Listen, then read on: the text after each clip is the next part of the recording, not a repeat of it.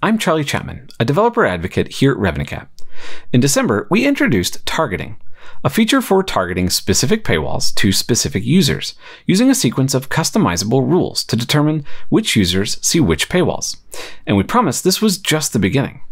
Well, I'm excited to announce we're already expanding the capabilities of RevenueCat Targeting with two powerful new features for making sure the right users see the right paywalls: custom attributes and in-product placement. To start, let's quickly recap how RevenueCat Targeting works. In the RevenueCat dashboard, there's a section called Targeting, where you can configure a set of rules that control which users see which paywalls in your app.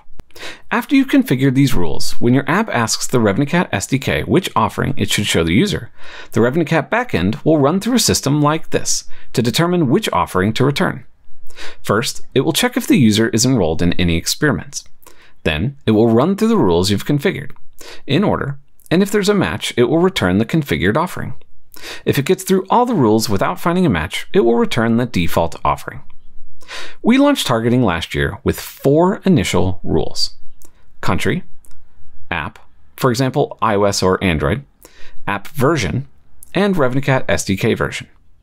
With today's release, we're adding 2 new powerful rule types: custom attributes and in-product placement. Let's go through how each of these work. We'll start with custom attributes.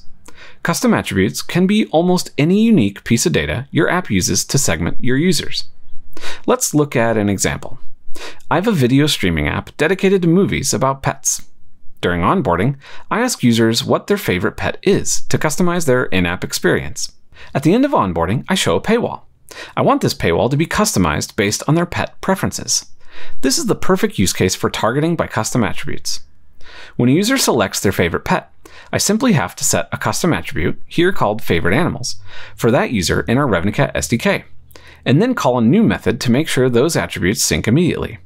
Once you've done that, you can go to the targeting page of the RevenueCat dashboard and add a new rule that says users with the favorite animal custom attribute set to cat will be shown a cat offering that I've already set up with a special paywall designed for users who love cats. And then I can set up another rule for users who prefer dogs and show a different paywall design for them.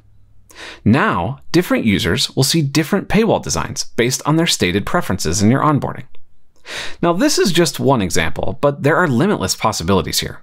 You may want to show a special paywall to users who've been on your free tier for over a year, or a special discount offering for power users based on some internal heuristics. We're really excited to hear about all the interesting ways you all utilize custom attributes for targeting. Okay, now let's check out the second new targeting rule: in-product placement. In-product placements are a way to show specific offerings based on where the user is currently located within your app. For example, you may want to show one paywall design to the first-time users at the end of onboarding, but a different paywall design if a user taps an upgrade button in your app settings. Let's go back to our video streaming app example. You have a well-performing paywall design that's shown at the end of onboarding, but you want to show a different design for existing users who open the paywall by tapping the upgrade button that you have in settings. With targeting by in-product placement, this is now incredibly simple. In your app, when you ask the RevenueCat SDK for your current offering to show in your paywall, you can now specify a placement string. Here, I'm specifying onboarding.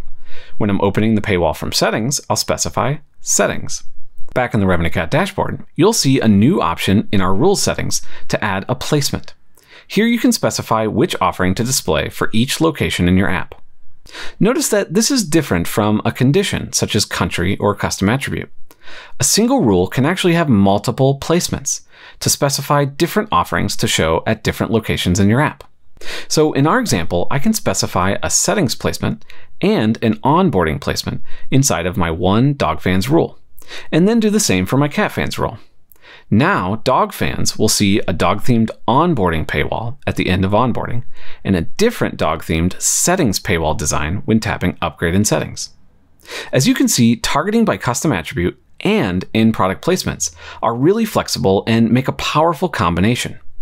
So that's today's update to RevenueCat Targeting, 2 new powerful rules to help you show more personalized offerings to your users. You can find full details and more in-depth video tutorials in our documentation at revenuecat.com/docs/targeting. For everything else RevenueCat, visit revenuecat.com.